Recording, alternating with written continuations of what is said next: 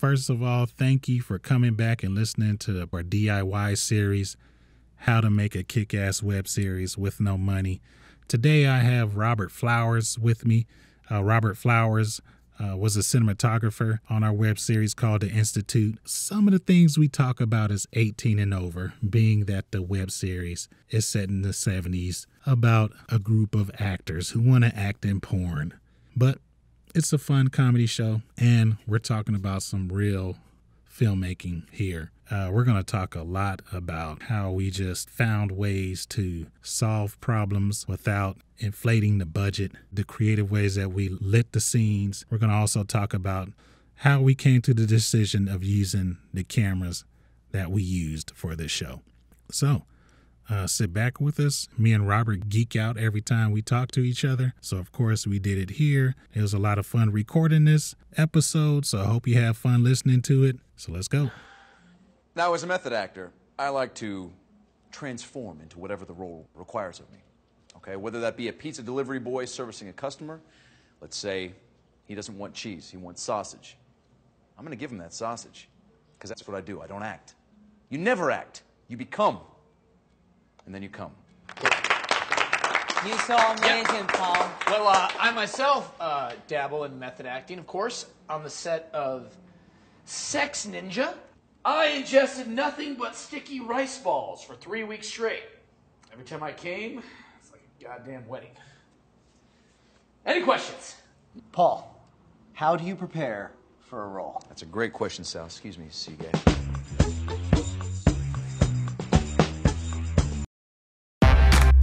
Are you an aspiring filmmaker looking to leave your mark on the big screen? You've come to the right place. Welcome to Hollywood Hate Me with your host, T. Huff.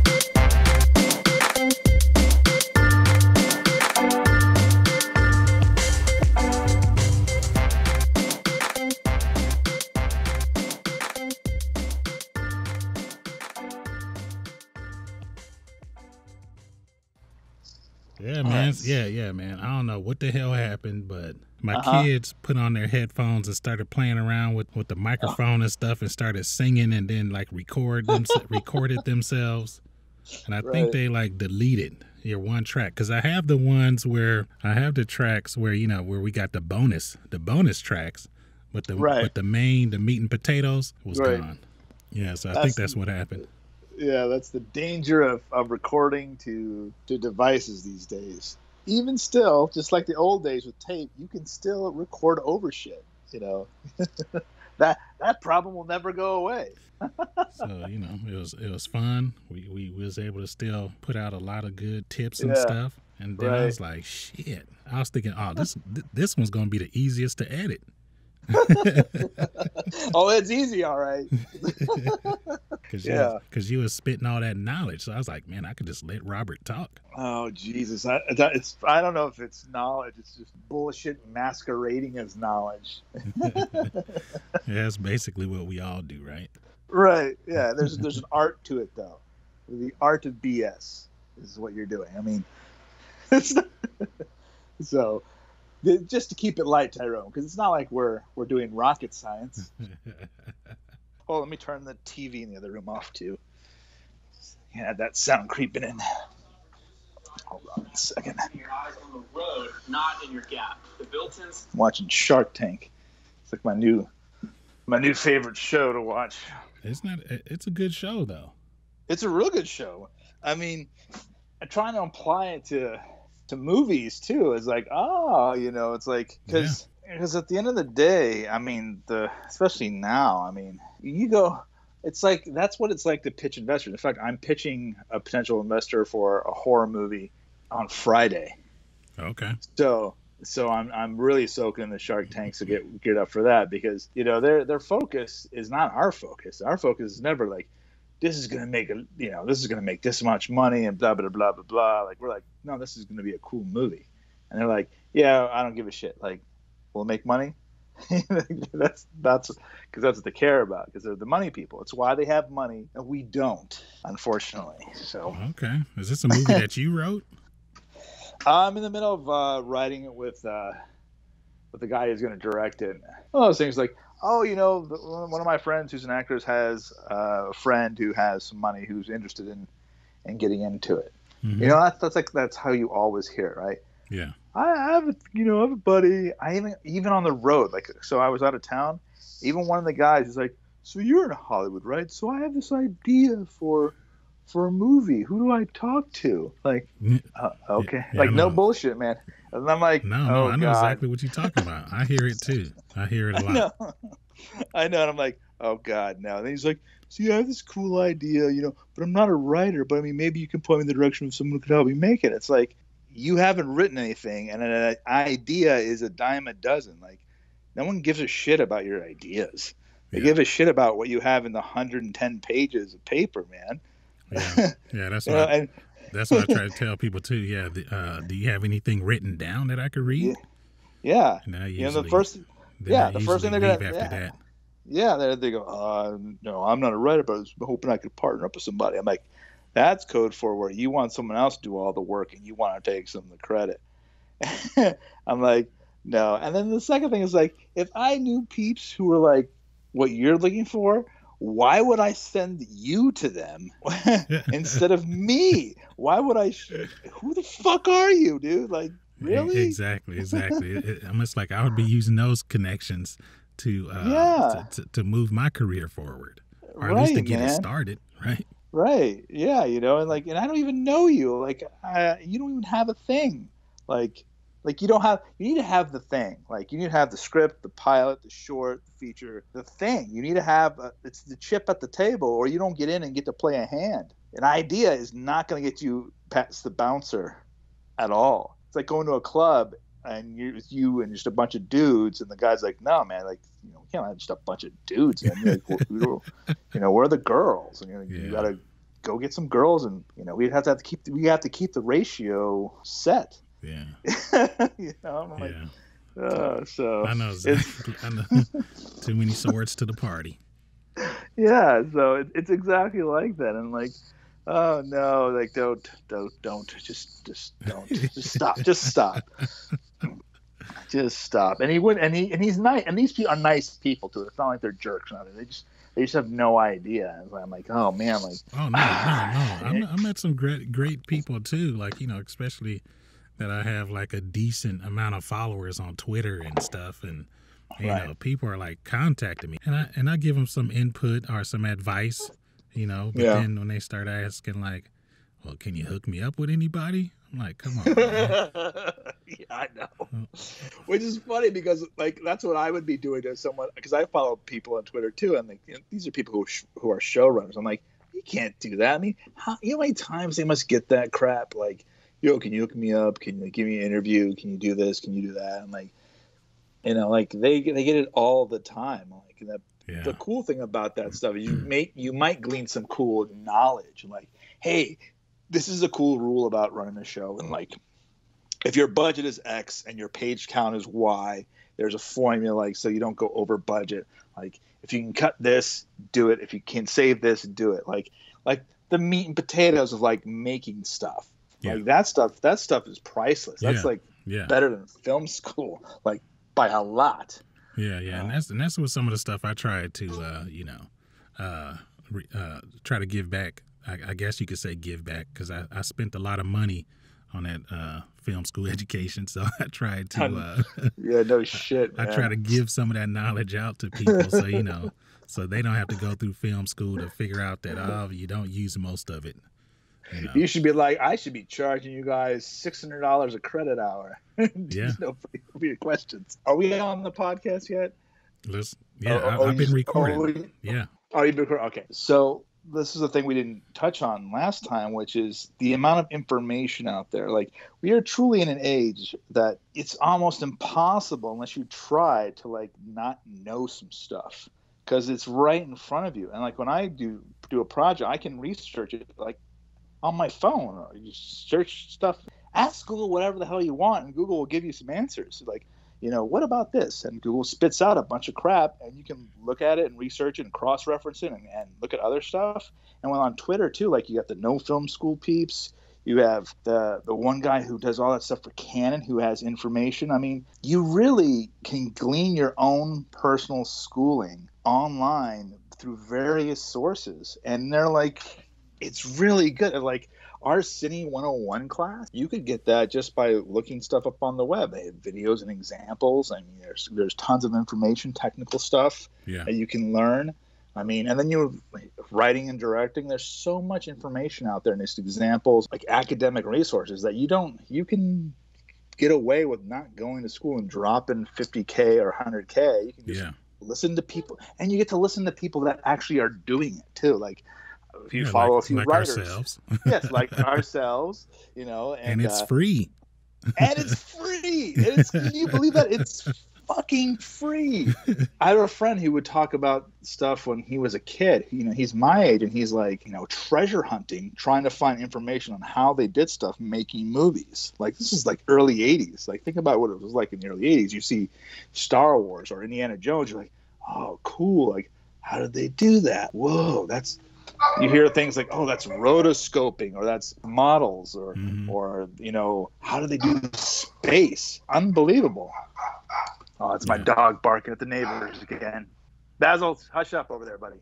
But yeah, that stuff was so hard to come by, and it was such a secretive like thing. It was almost like his alchemy. It was like, ooh, like how do they do that? It's magic. And like now you can look it up, and people love posting stuff like how they do it. Like, you know, you see those what the shot really was, like little montages where it's like a bunch of green screen. Yeah, isn't that stuff awesome?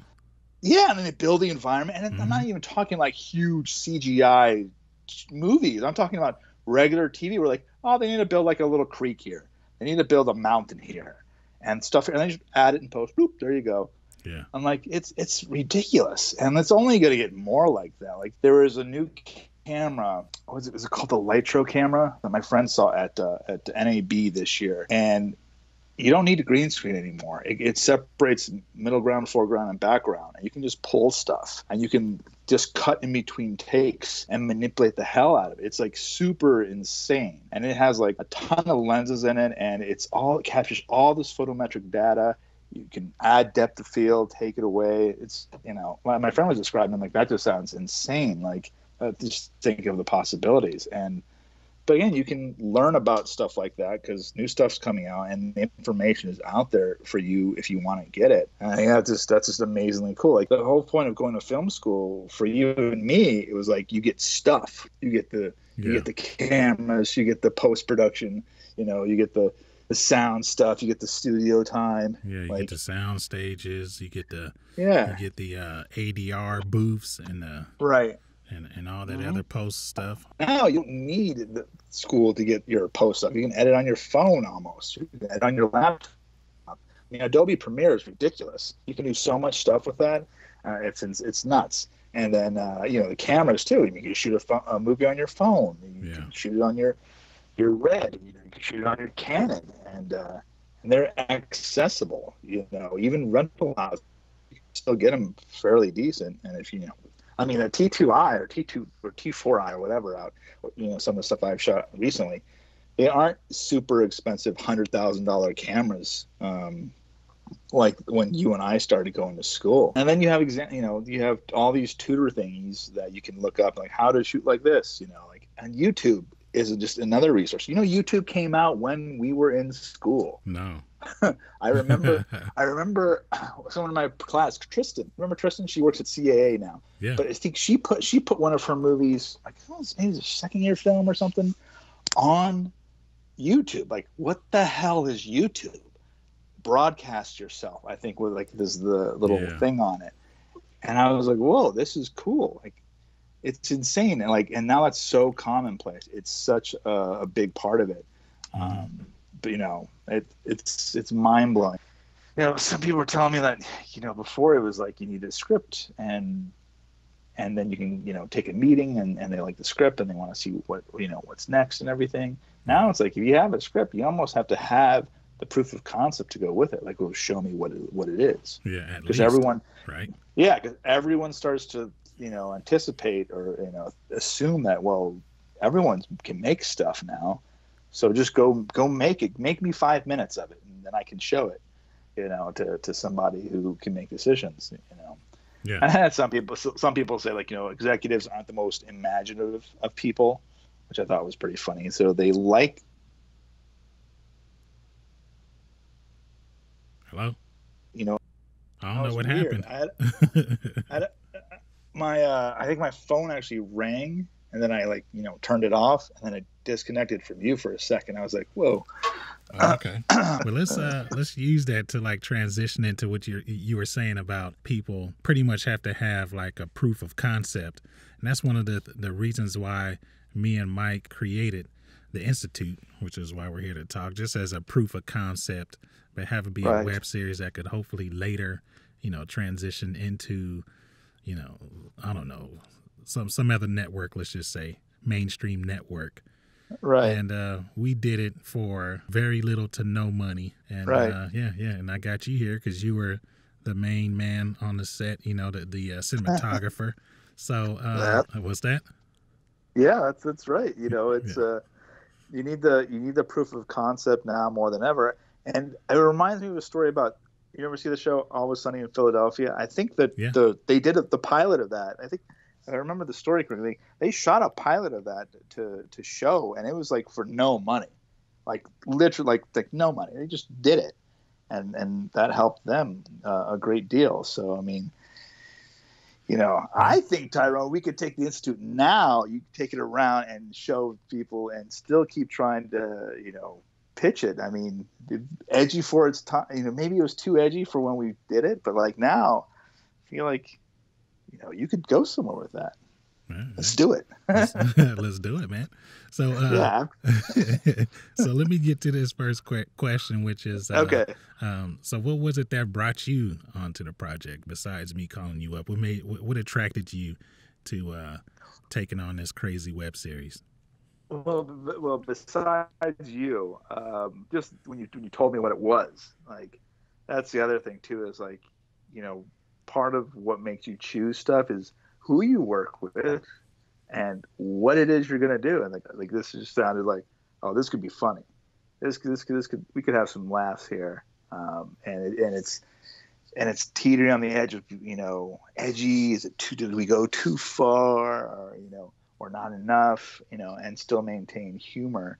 Like, why not? Plus, like, always say yes. Say yes more than you say no if you can, is a good motto to have. Sometimes because I've regretted some of the times I've said no, and so my advice always is try and say yes more often than you say no. It's just funner that way. Okay. All right. So when you thought it was a great idea, you thought it was funny, but then when we told you as far as how many episodes we're going to try to shoot and how many days we have, and that we had no money, what did you think after that? I was like, okay, he's like, all right, it's gonna be one of those. We're gonna try and do a lot with little, and okay, let's buckle your chin strap and go. I mean, you're always worried, at least for me, like, okay, you want to do how much, how little time? Okay, deep breath, and then eventually we see how it can come together, and plus we had a good team. So I mean, everyone was on point, and which only reinforces the fact that good people can make up for so much, and never underestimate the value of having good people working for you and with you. Take good people over good gear if those are the only choices you have. Would be my advice for that too. Okay, and then our choice in gear, since you said gear, let's talk about that for a little bit.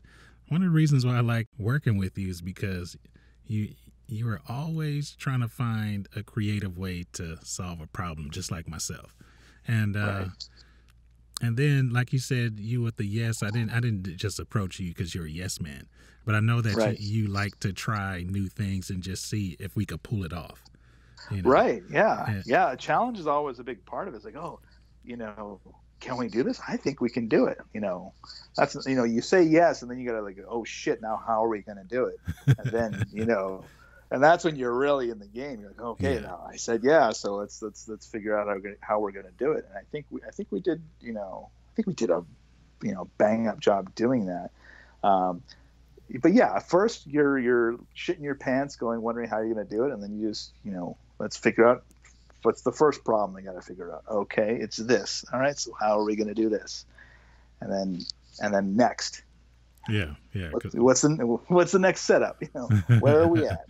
yeah, because we wanted the web series to look like it was actually shot in the 70s by some old 70s. I mean, not 70s. Well, it's going to obviously be a 70s camera, but some old film camera. And, right. And we couldn't actually get a film camera to do that. So we went with the camera that you had actually. And, and did we do some tests and then see if we could throw some video filters on it or something? I think we did. I think I also felt like that's something we could definitely enhance in post. Like there was a certain level of that we could of artistry that we could kind of dial in. Like, we could give it a little bit of that older vintage look. Because like one of the things with the camera that I was thinking of is let's not make it such a clean image. With video, sometimes it can be too clean. I mean, especially when we were talking about this being period. So let's how can we kind of muck it up a little bit? And I've done some things before where I've like put nets around it, or you just try and take some of the edge off, really. And I think we were able to do that. And plus the way we were shooting it too, like kind of lent itself to that and help get us that look. But yeah, I wasn't too worried about getting as close to that kind of look that we wanted. I think it turned out pretty good. Yeah, what camera was that again? It was Panasonic HVX 200. Oh, Panasonic. Yeah, which is like the one up from the DVX 100, which was on tape. Remember when you used to shoot stuff on tape? Yeah. But the HVX was like these P2 cards, which are like they're relics now. They probably belong in a museum. But like there's these thin, long cards that are like 10 times the size of your little SD cards now, and which made it easier for like just uploading and transferring it to hard drives and then putting it back in the camera and just keeping the workflow going, and then and obviously making sure you're just not recording over your stuff, which is a point of nervousness for me always. But I've never lost a card shooting that HVX. So. But yeah, that was a trusty camera. It was a workhorse. Got a lot of miles out of it. Oh yeah, I mean we got a lot of miles out of it. Yeah, because we shot on the weekends, right? We shot on the weekends. I think our first run was like 4 days in a row, and then after that we just shot on like Saturday and Sunday. Right. And another Saturday and Sunday. Yeah. Right. But we were shooting. How many pages a day we had to shoot to make our days? Remember, we were shooting a lot. We were shooting like over 10. I think easily over 10, and we and multiple episodes too. Like that's the thing, is like keeping track of what the hell we're shooting. Like, okay, this is this episode. This is this episode. We're here. We're gonna shoot it here, and shoot it all out, and then just stick get the actors going. Back and forth to wardrobe if they needed, and just keeping track of everything because we were so pressed for time. Yeah. And those days went by fast too. You think a day is like, we have time. Like, no, it goes by in like 10 minutes. It really does. Yeah, it did. But we never really shot over 12 days. I mean, 12 hours. I'm sorry. We never shot over 12 hours. No. We were good about that. We didn't try and grind everyone down to a pulp, which is good, because you start to lose focus and your thought process, and you're a little off. I think there's law of diminishing returns starts to kick in. Yeah. So I know when you said about 10 pages a day, I know some of the listeners have to think like, yeah, fucking right. So let's let's pretty much try to, talk about how we were able to move so fast. I mean, you already said that we shot like multiple pages from different scripts, different scenes. We shot completely out of order. I think we shot like 3 episodes each weekend, right? Yeah. About 3 episodes. So what we did is we sat down and lined the script, and then we had diagrams of like the actual space, because we had the warehouse right from the beginning, so we knew the space, and then did we have that warehouse for about a month? We had it for a long time. We owned that place. Right. And I think we were working around some of the days. They had stuff going on there, and like, did they have like an art gallery thing that was happening like around when we were shooting, and we had to move our stuff out of the way and like shoot only certain spots. Yeah, they did. I could vaguely remember that, and then some of those spaces there people worked in. It was like their little mini office and stuff, and I think that happened, maybe once, but yeah, I mean. Yeah, and then we had when we left for the day, we had to move stuff. Well, we couldn't leave everything anyway, but we had to move stuff off to the side because then they had band practice in there as well. Yes. Somehow they had band practice in there, even though there was a lot of brick, and which is the worst acoustics you could possibly have for a band. Like your ear just gotta be squealing, right? But so it wasn't a walk away, and a walk away is exactly what it says. You can just walk away and leave the set. It wasn't a walk away. We had to wrap, semi-wrap stuff, and then we could leave. Yeah. And then of course the next day that eats into your, startup time too, because you got to set the ship back up and then go. So, that was a little obstacle, but I mean, we worked through it. I mean, like we did with most things, just got to power through. Yeah, because what we did, we decided where we were going to shoot first, right? Yep. And then that one room, or let's say the classroom, or the theater. I'm putting up the quote here. I'm putting up the quotes. The theater, right? Yeah. Yeah. So like if we knew that we were going to shoot inside the classroom, we're shooting against the chalkboard. Okay, we looked at all the scenes that said chalkboard, or the teachers talking at the chalkboard. And we shot all of those. And then while that was happening, we had the set designer, the set people constructing sets, or building, building stuff off to the side. That was going to be the next place that we were going to shoot. Yeah, it really made for efficient shooting, especially from camera's perspective, because we're like, okay, we're lit here.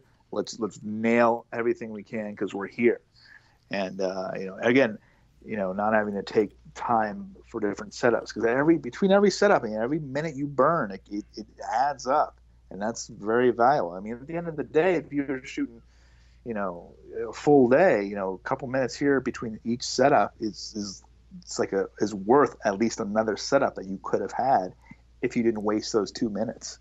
And so we were very, very conscious of that, very efficient for that, and we were also balancing, because sometimes there was a big wardrobe change or a big set thing that we had to tweak, and we could go somewhere else and shoot and then come back. I mean, and that's all balancing. That's something you have to decide and know on the day. Okay, it would normally make sense for us to keep the camera here and keep shooting here, but we have this big change here that's going to take 20 minutes. So what can we get while we're waiting for that? Remember that time? I think that was a big thing we would always have a conversation about between setups. It's like, what can we get now? Yeah. Can we get this now? I was just about to bring that up. Yeah, you're right.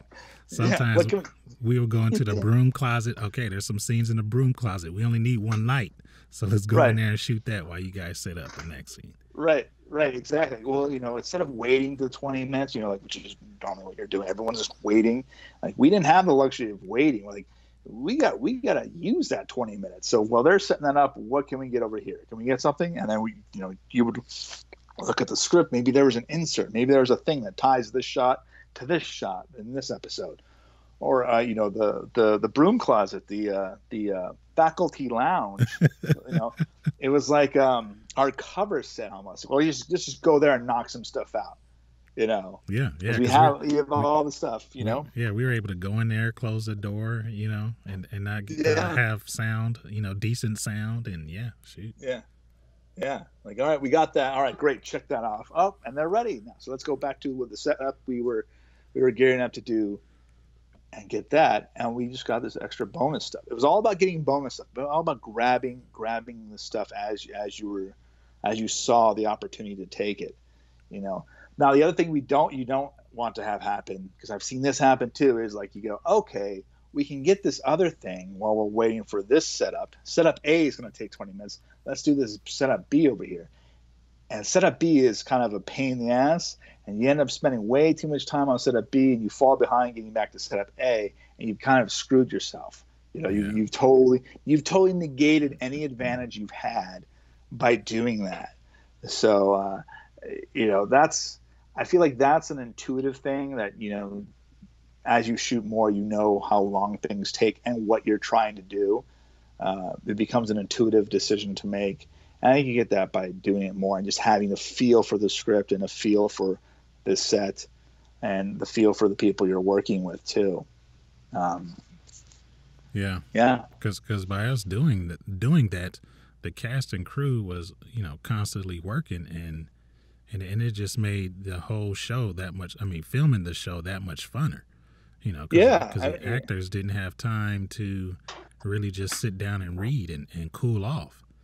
Right. Yeah. There's no sagging time. There's like they were in character, and we try to not let them get out of character. Like, I know, all right, it's only going to be 2 minutes, so just let's rehearse. It's nothing. You rehearse. I'll tweak this. All right, let's shoot. And I think people were amazed that we really get them in front of the camera as much as we did. It's like, no, we're ready. Let's go. Yeah. There are sometimes Courtney or the actors would be like, hold on, I was wearing this in the other episode. Oh, okay, go change really quick. Hurry up. Yeah. They're like, oh shit. Kept them on their toes, which I think is good, and it gets you involved. It gets the energy going. That's a big thing too, is keeping the right energy levels going when you're doing this sort of thing. So I think we got that down. Hey, how's it going? You're listening to Hollywood Hate Me's DIY series called How to Make a Kick-Ass Web Series with No Money. I hope you like what you're hearing so far. If you do, make sure you check out the rest of the series. This is only one part of 4. And you can check us out on HollywoodHateMe.com, or you can look us up on Facebook and Twitter. Back to the show, Hollywood Hate Me, where we take you on filmmakers' journeys as we develop the alternative to the Hollywood system. Here's your host, T. Huff.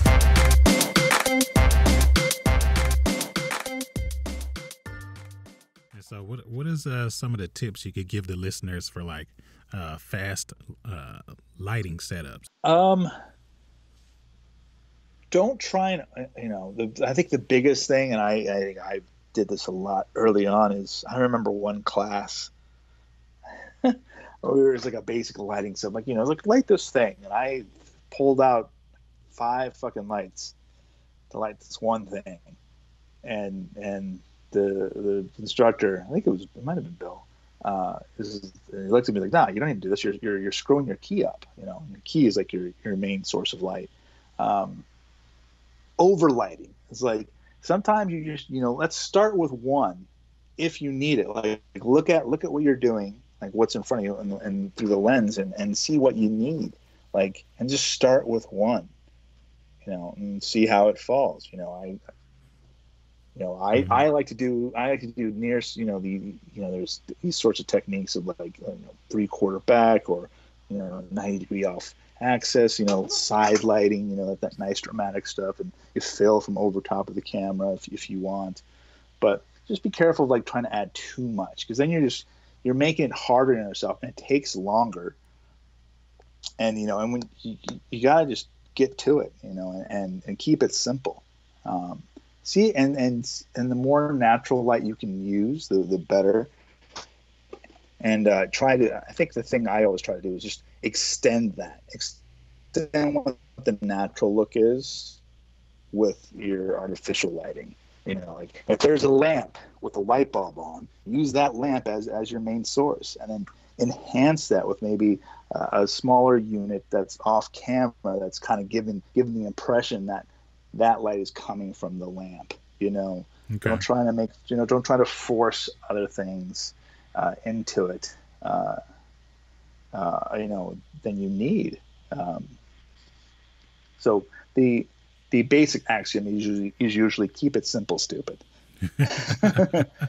And also, like I remember one professor said this to me. He's like, not everything is going to be like that $1 million badass shot. You know, you're doing a long project. You know, you're going to have to sacrifice a little because you're trying to make the day.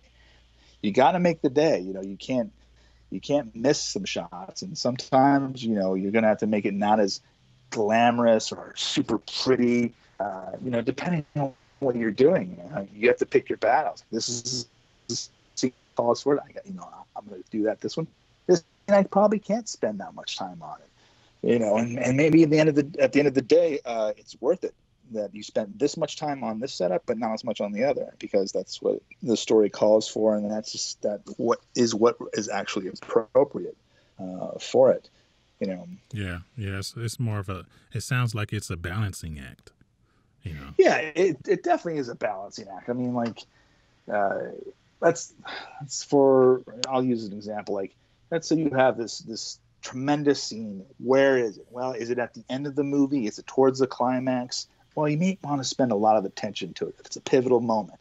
Where is this scene? Is it middle to beginning? And it's just this basic thing, and it's like, do I need to make this look like $1 million? Is it, like, what's the emotional weight of this moment compared to another moment? Like, Mm-hmm. And I think that's stuff you need to decide beforehand, in your prep and discussing with the directors, like, that this is a pivotal thing, then I want to spend more time on it. It's like that. Someone told me it was like the Spielberg rule, like however important this scene is, this particular shot is, the amount of time you spend on it should be proportional to it. So if you have like an insert that's going to take up 1 second on screen or 3 seconds, then spend time accordingly. Don't spend like 2 hours on this thing. Yeah, but if you're get a flashlight and just blast it. Is it a guy? Is it a guy putting his key? Yeah, almost. Is it a guy just dropping his keys, into the key basket, and just as an insert? Then fuck it, just shoot the damn thing and let's move on. Yeah. Don't spend a half hour on that. But this is the scene where, like, the guy confesses this thing to this person he loves, and spend your time, like, nail that thing, like, give it the attention that it deserves and needs, because it's going to it has the emotional weight of the story. So spend the time on that, so, because not everything in a movie gets equal time, just logistically speaking too. Yeah. I mean, unless you have a huge budget, but even then, I mean, they have the same problems too, just on a bigger scale, So I mean, time. Yeah, what I'm noticing a lot now is that there's a lot of films, or even on TV. I've seen on web series too, that has a lot of camera movement for no reason at all. Yes. So what do you think about that? I mean, I know that takes up time. But, when we were in film school, we had heavy film cameras and dollies. A lot of people Right. have those 3-axis gimbals and Yeah, cool they got the gadgets now. Yeah, So you can make skateboard dolly, little gimbals, little drones. I mean, yeah. And it's just and all that stuff is making the camera movement kind of overboard. Yes, it feels like everyone's trying to make a Michael Bay movie. Yes. And that's fine if you're making a Michael Bay movie. But there was a good thing, again, online, like I was saying before, about Kurosawa and his stuff and how he used camera movement, and it's fucking amazing. It's like, did I miss that day in class in school? Like, they should have just had a day of just him and talking about camera movement, because how it informs the audience and what it reveals is so badass. Like, and these are like movies. These are old movies, but the movement is fantastic, but it's not just for its own sake. It's revealing something. It's saying something. It's not just like two people talking and you're 360 around the conversation with your Steadicam or your Movi or your gimbal shit or anything like that. It is more purposeful now. And I think a lot of it too, though, is you want to add production value to your material. I mean, I know in class, one of the classes we had with, I think it was Bettman. He talked about you need to move the camera now. You can't just keep the camera static like back in the day. Like it needs to be more dynamic. You have like a moving master, capture a lot of coverage, but have the camera be more dynamic. And I think people, are taking that to heart, and maybe in excess because you can. It's like because you can, because you have the ability to do so. Why not? I mean, you remember what a pain in the ass it was to set up fucking dolly, a dolly track? Like, it's ridiculous. It's like, oh, this is like an hour-long setup to lay this damn dolly track. It's got to be level. You got to get the move right. Then you got to get the spray or the baby powder. Yeah. Oh, it's squeaking now. Oh shit! There goes sound. All right, it's backing up. All right, let's get the spray stuff on it. All right, you're gonna push forward. Okay. Oh, you move too fast. Oh, we buzzed the focus, because when you do a dolly, what elements are you adding? You're adding motion. So your focus puller has an added thing to do. The operator has an added thing to do, and your dolly grip has an added thing to do. And then the actors have to hit their marks. So that's like 4 extra things you're adding to it, as opposed to just a lockdown shot. So I mean, hopefully you have the peeps that are able to do that under that pressure.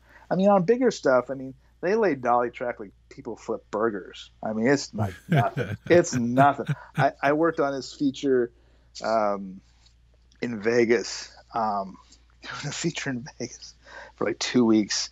Oh man, you don't know what side is up in Vegas working on a movie. But these guys just laid dolly track like it was nothing. It was like 5 minutes. Track down, leveled, dolly on, and they're ready to go. At that level, I mean, that's like major league stuff. I mean, yeah. You can go further with that. I mean, there's some people were saying like, oh, these guys here, like speaking of Michael Bay, like they flip cars like we lay dolly track. I mean, they're just so good at the things they do. It's easy, relatively for them, it's just easy. For us, it's like that's like amazing. I could never do that. I don't know how they do that. But they're just so good at it. But I mean, so when we had dolly shots and we planned them, we're like, okay, that's going to take a long time and we got to nail it. And it would just eat into your damn day. Just eat it. Just suck the life out of your day. Take all the energy and momentum you had of shooting and all for this damn dolly. And the kicker, what was the kicker with this? What was the thing that really fucking pissed you off? Is that dolly shot got cut in the edit. Yep. It always, like 90% of the time it got cut. Right. Yeah. Or it got cut in half, or you see the beginning of the movement, you cut somewhere else, then you see the end of it. Yeah. It wasn't. Didn't fit the story. It lagged the momentum. It ruined the pacing. Yeah. Or it just didn't fucking work. You got your dailies back. You're like, oh, we buzzed the focus there. It's, she didn't hit her mark all the way, so focus is off. Dolly didn't boom up enough, so the operator was off here, like, because every little mistake adds up, and then the shot's not usable. And just so the listeners know, we did not use a dolly whatsoever. No, we did not use a dolly. It was good old fashioned handheld. Yeah, good old fashioned handheld. But the reason why we had it handheld for a reason, because it was a documentary crew. Exactly what was happening.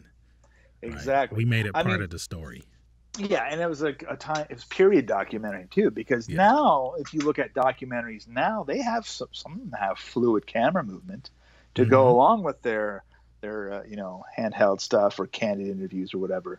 They add a little something in their non sequitur bits, But we weren't doing that. We're like, no, this is like your doc, how you would do it back then. Yeah, and reporting. Yeah, and even though that we shot it like it was a doc back then, we still planned our camera movements to like reveal stuff. And we had a lot of fun with that. Yes. We just try to find every opportunity that we could to like reveal something within the camera movements. It could be Right. it could be a reaction. Yeah, and that was the big thing too, is always trying to nail the reaction in the doc style. It's like, okay, CJ says something here, and and we whip the camera to Edwin over here and his reaction, because that's the funny, that's the joke. It's like, oh, CJ's doing his obnoxious thing, Edwin's reaction, and that's where the humor is the action reaction stuff. And so trying to grab that as much as it's actually happening was a big goal we had, I think, in a lot of the setups, a lot of the scenes we had, because there was multiple people in a lot of our scenes too. That's another thing, Tyrone, is that we weren't doing just mostly like one person scenes. These were 3-4 people scenes or shots, or even having the whole classroom. Like, so we have to cover all that, cover the 3 characters who are talking and how their interaction is, and then the reaction of the students, of our student cast, and then reaction of the other people. And we were trying to do that in like one or two takes, like get it all and be fluid and capture that as it was happening. And and sometimes we fudged it a little bit because we are faux doc style. We're like, okay, so like you would tell the actor, like, you're reacting to, let's use CJ as an example. You're reacting to CJ, but I need you to wait a beat for just for the camera to land on you, because I'm going to go from here to here, and then I'm going to land on you at the end. You just give me that extra beat, because I don't want to miss that reaction. And that was something we did quite a lot. Yeah, and we also use it, like you said, just to make sure we had a comedic beat. And then we did it to pick up the scenes. Like, if we had somebody running in the classroom or run out of the classroom, so we would follow that person that ran out of the classroom to catch somebody's reaction. Right. Type of thing. Yeah. Right. And it just made it more dynamic stuff, kept the energy going for cutting purposes. And I think we did pretty good in that too. Oh yeah. Remember when I told you, or I asked you if it was okay if I was going to have the blind character run into the camera? Yeah. That was good. And you're like, oh yeah, that's perfect. We had a blind character come and visit the school, and he didn't really know exactly what was going on. So that was like the first time somebody actually touched the camera, right? Right. Yeah. I mean, like physically, like, broke the fourth wall and like physically touched our camera operator character, which was me, and jarred the camera. Because the only other time like we're addressed is when that happened is when the characters address the camera in their interview style stuff. But him running into the camera was pretty funny. So let me see. So which episode was your favorite episode? Oh, that was the Paul storyline. Dreams. I'll be fucking your dreams. So while you're dreaming, I'll be fucking in your dreams. You'll be dreaming. What the hell is this? I'll be fucking in your dreams. Sleep tight. Whatever. It's up at the top of my head. Like Angel. Seriously, Paul, that was amazing. Oh, speak a little louder, Edwin. It's kind of hard to hear you with Paul's entire dick jammed down your throat. Relax, CJ. Paul was just singing us one of the songs he's going to teach in his class. Music class? Are you fucking kidding me? This is all part of your plan, isn't it, Paul? All part of my evil plan to take the Institute in the right direction? I don't know if you heard C-Gay, but the 80s are just around the corner. Yeah, like hell they are. You know what? This isn't even up for discussion because we had a vote, which you didn't come to because you were, and I quote, breaking in the new sluts. Yeah, and I was breaking in all the new sluts, and you're welcome. I almost threw my back out. But that doesn't mean I'm gonna let some handsome bastard in a nice hat that matches his eyes come into my school and take over. Okay, on that note, I think it's lunchtime, so. Yeah, I need some space. So how about everybody who has not been here at least a week exit the premises? Thank you. Well, I don't know if you got the memo. But this is actually my office now. But I don't even have an office. Sucks to be you. He made CJ so insecure. Because CJ was like he was top dog, and Yeah, then that was Paul a great comes episode. in. Those two Paul were comes great. in.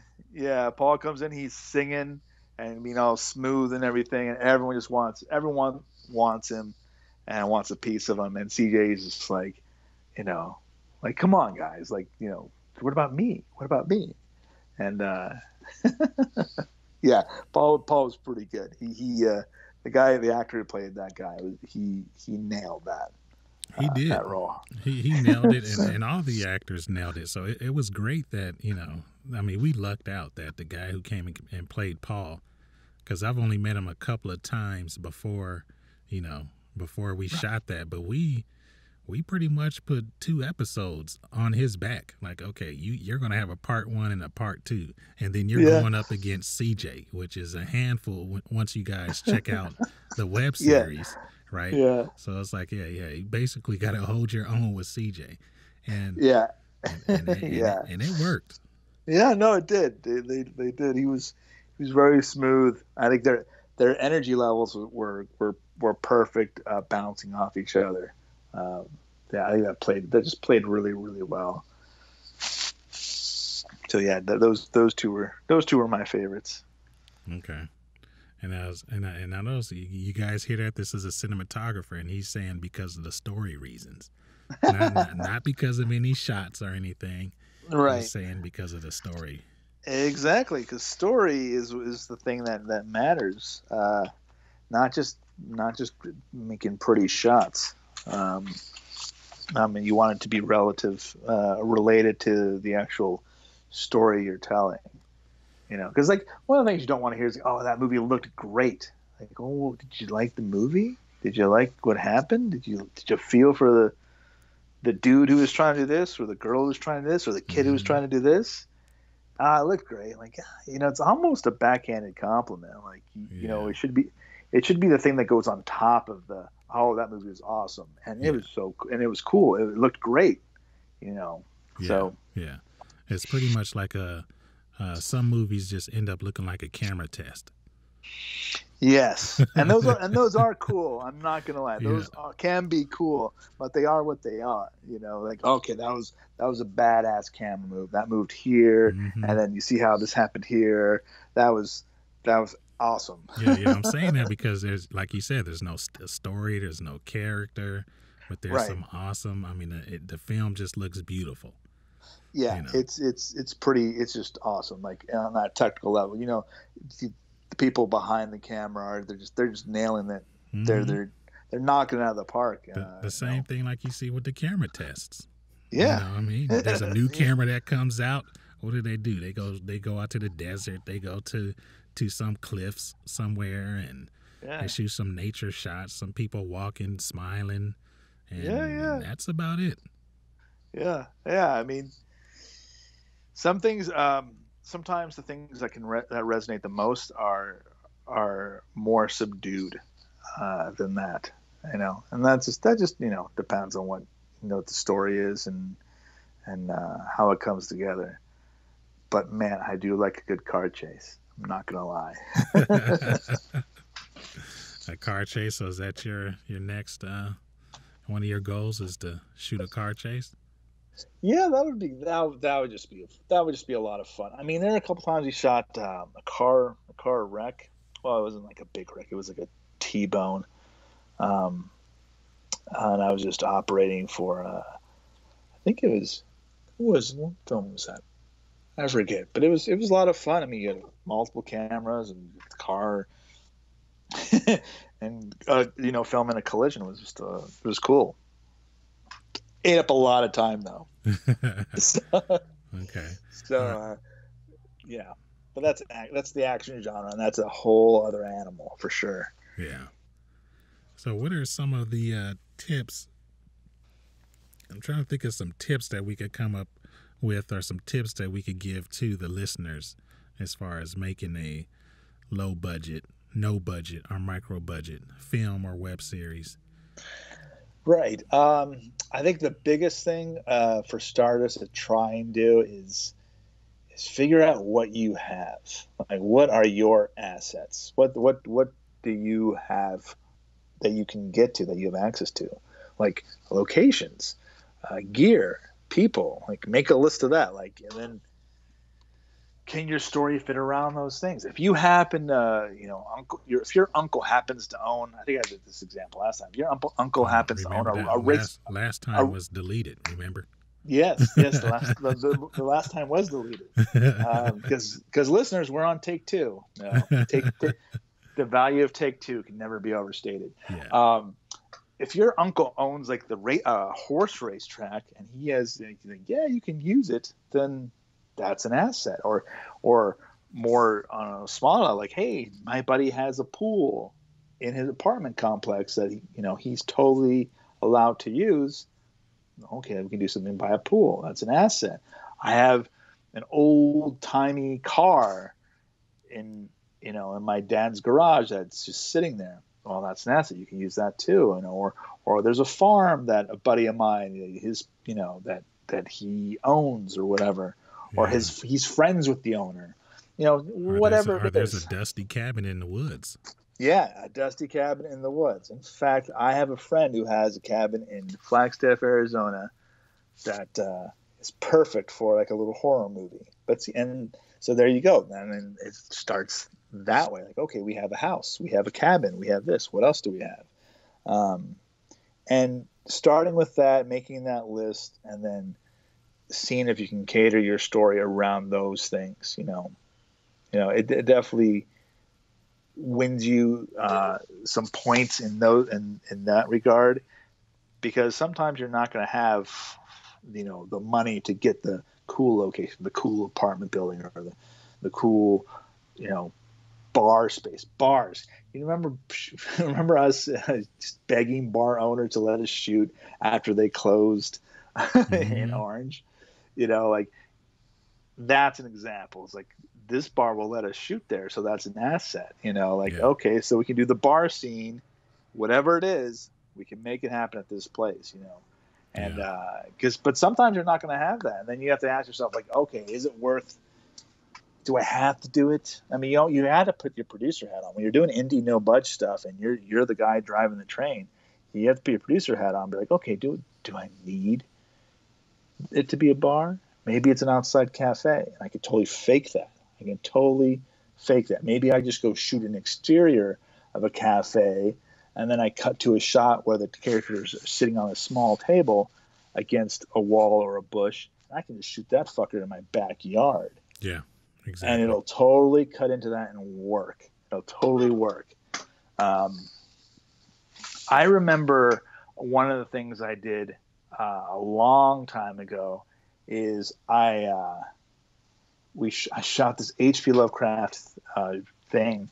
This is like eons ago. This is in the 90s.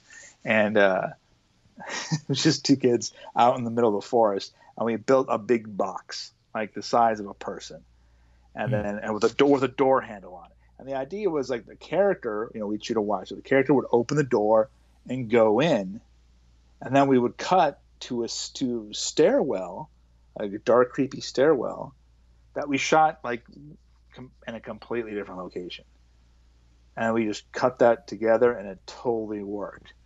It was like our fake TARDIS. Like, yeah, he walks in there and poof, he pops out somewhere else, and it totally worked. I mean, the power of the cut, is a big deal, and it totally works. And cutting on action, and like it was great. Manipulating the stuff you have to fit the story you're trying to do. So that's a big tip. But then also, I mean, you talked about locations and props. I mean, what if you have a friend who is unique, kind of like Jay for Jay and Silent Bob, right? Or Robert Rodriguez's friends who played the mariachi in El Mariachi. Yeah. I mean, that's, and of course the best asset of all is people. So good point, Tyrone. Yeah. Is people. You have a guy who maybe he can he can play an instrument, or he can sing, or he can dance, or whatever. He can juggle, whatever. There you go. The movie Once. Yes, there you go. You can use that to your advantage. Locations, gear, and people. And from all of that, you can create a story that works for you, and you can actually try and pull it off. Because that's the thing too. The tough thing is always is can you pull it off? Yeah.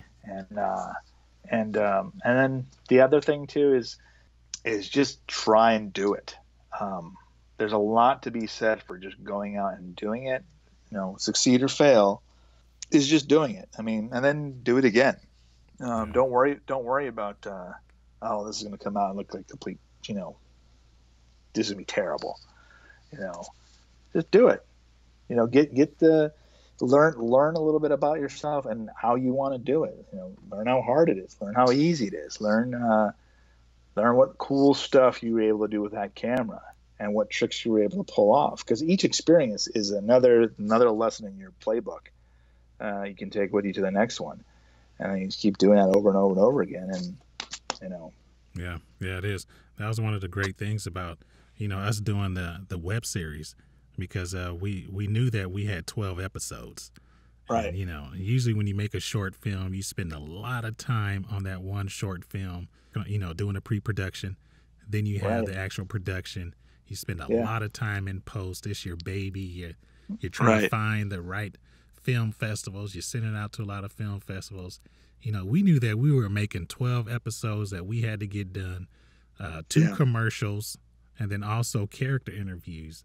So we just shot like crazy and didn't even, think about it. Yeah. Didn't spend too much time dwelling on like, what are we doing? This is crazy. Like, no, we're just going to keep doing it and churning out product. And that's totally what we did. And you can make a nice little package of that now, Tyrone. Seriously. It's like, thanks. So I was just thinking, you saw a lot of it through the viewfinder, shooting this web series. What did you think when you went to that first screening of it? Like when it all came together with the music and we had that screening. Oh man, it's such a cool feeling when you see it all come together, because you only see your part. I think for most crew folks, they only see their portion of it. They're like, that's my set. I remember designing that, or I remember lighting that, or remember shooting that, or whatever. But then you see it all together, sound, color, music, it's fucking great. It's just a victorious feeling, because it's more complete. It's the full thing, and then all the stuff you thought like, oh yeah, that's going to be funny, and it is. But it's even better. It's like, oh, that totally hits, and the music and and like the cut there was perfect. Yes, that was better than I thought it would be. And you'll always have that, and that's just a huge amount of satisfaction. No matter what anyone says, like is that completed product on the screen, you see. Yeah, for sure. Yeah, I hear you. And I was happy with when I saw the first, well, not the first cut, like the final cut. Yeah, I was pretty proud. I was patting myself on the back because I did not know how we were going to pull it off. Because it's a film series that's set in the 70s it's a comedy about porn, right? And I didn't like you said earlier, we didn't know we were towing the line, like if we were going to go a little too far to the porn side or not even be funny at all. Right. But, it came together nicely.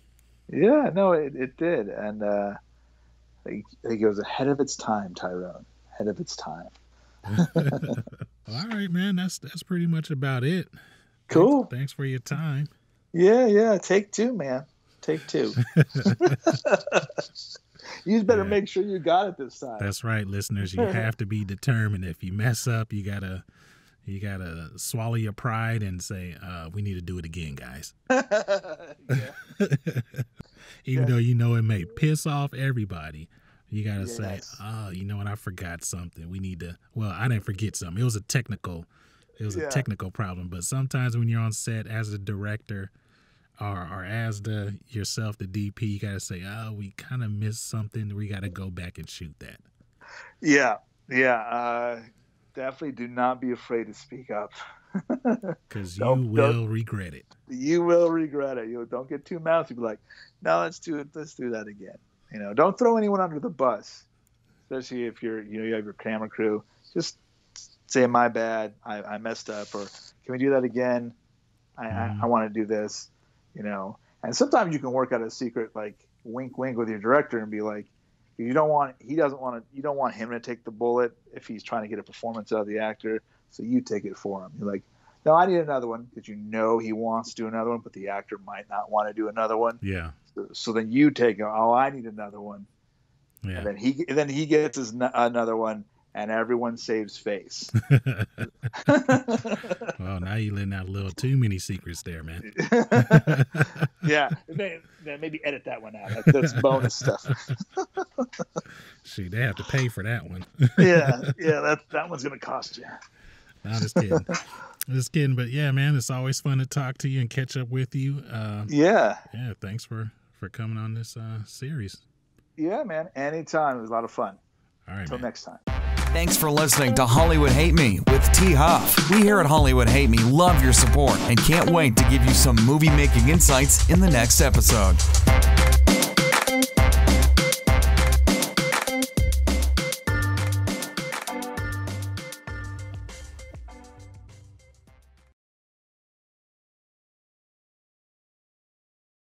Hey, what's up? You guys still there? Good. Yeah, I know you heard Robert say, okay, you got your bonus stuff, or this is bonus. Well, you know, me and Robert, like I said before, we like to geek out. So there's some stuff that I cut out of the show. But here is a little bit of bonus stuff that I put back in just for you guys who hung all the way to the end, just as a little treat. Thanks for hanging in there with me. Well, here you go. A little bit of bonus with Robert. Make sure you check out our next episode. You can actually go through and do the thing you and I were just talking about reverse engineering. Like, okay, I have these 10 locations. Let's come up with this story around these locations that I know I have. You know, because locations are a huge cost and a huge pain in the ass to find and lock down. It is. You can do that. You can, man. Now you got these assets working for you, which is what they call assets, right? And then now you're crafting it around the stuff you have, and who knows? You know, they say the limitations are an artist's best friend. You know, because it really makes you focus on how to come up with a solution in a creative way. And then you have these assets, you know, these weird, interesting locations, and then you go, okay, what stuff do I have with gear? You know, what stuff do I have with friends who might want to help me do this? You know, and all that adds up, and that has value to it too. I mean, you can put a monetary value on those things. Yeah. Say, hey, my budget was this, you know.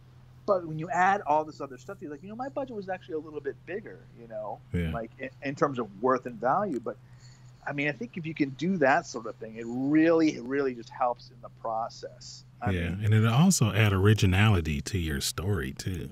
Right. Yeah, absolutely. There's a movie. I don't know if there's a section of the podcast, you know, we bring up other indie things, but there's a cult movie that my buddy showed me, and it's on YouTube for free. It's called, I think it's called the FP. Have I mentioned this to you at all? I don't think I have. The FP? But I mentioned the FP. You can look it up, and it's this guy and his sister and his buddy who's a DP, a big time DP, and they just did this movie in this town. So their assets, they had this town. I believe the sister was a big production designer, a costume designer, and she did all these costumes. And they wrote this incredible movie that they so commit to. It is about these basically these kind of gang members. They fight, but when they fight, they do Dance Dance Revolution. And if you lose in Dance Dance Revolution, the person dies. And they created like this whole other language, like this weird hip street talk, like, and the actors went full on into their roles, and everything was committed. It's super budgety. Like, I think it looks like they shot it on like not even DVX 100, like old Canon, whatever they call it, Canon GL1s. Oh, Remember like the those? GL1 or the XL ones, right? Yes. Or XL2s. Right, the XL2.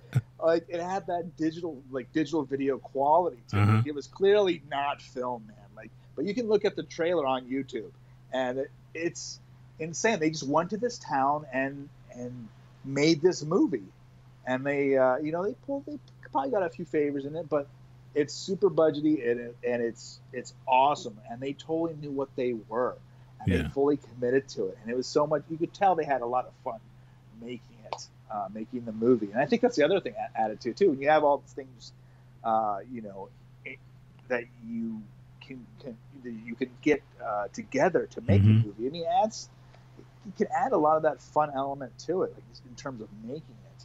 You have all these things. Let's do this. It'll get you going too. Another thing, it'll inspire, like, get you revved up to do it. Because what are the stumbling blocks of making a movie too? It's not just money; it's mentally. It's like, can we do this? Yeah.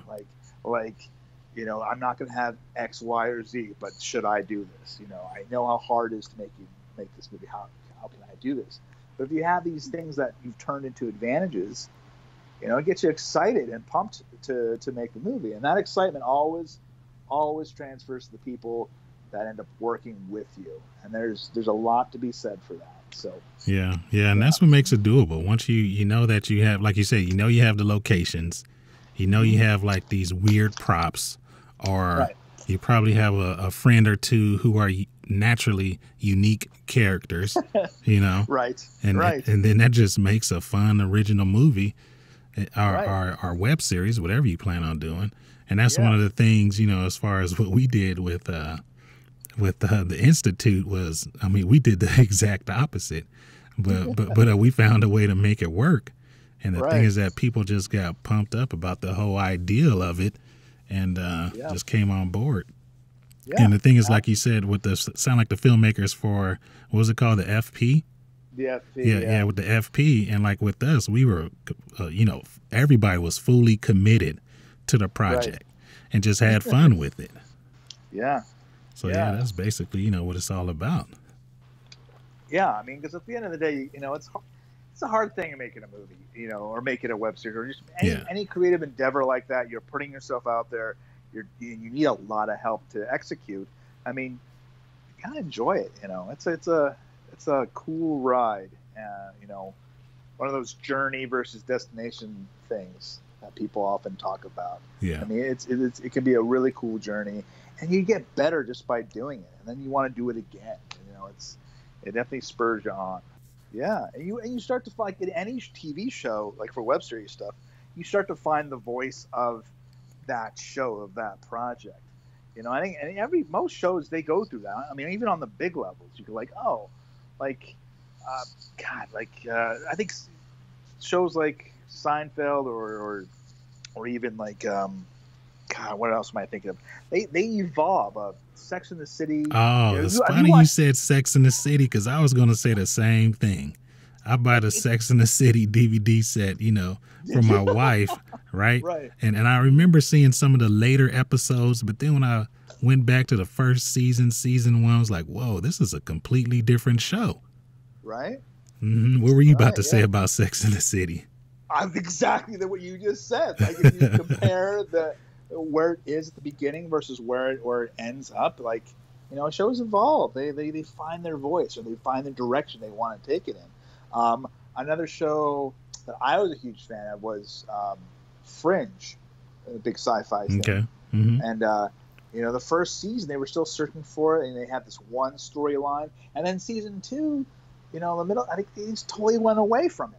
There was this one character, was Adam Scott was his name, the one with what was her name? Anna Torv, I think, is the main character who plays Olivia. Yeah, I'm not. It was and that was like a love interest thing too, and they just went away from that. They're like, this is what it is. It becomes this. It's not this anymore.